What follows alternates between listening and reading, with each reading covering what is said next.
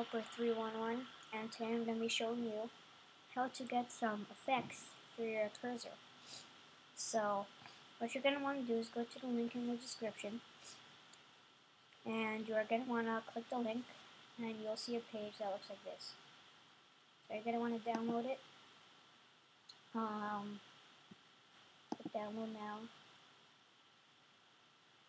And then I cursor zip save file, but I already did it. So go ahead and do that. And then after you do that,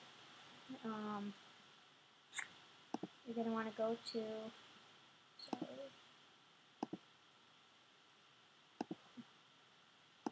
After you do that, you're gonna go to your applications, and you're gonna find iCursor right here. Now,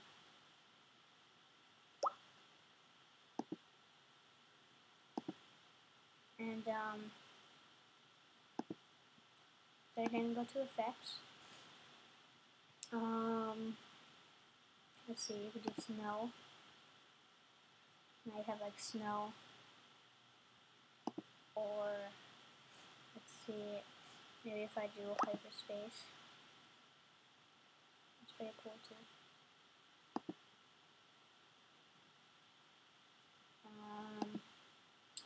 You could do like lighter, which is pretty cool. I like lighter.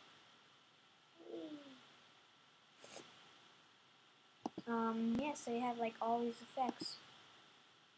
So enjoy, and remember to rate, comment, and subscribe.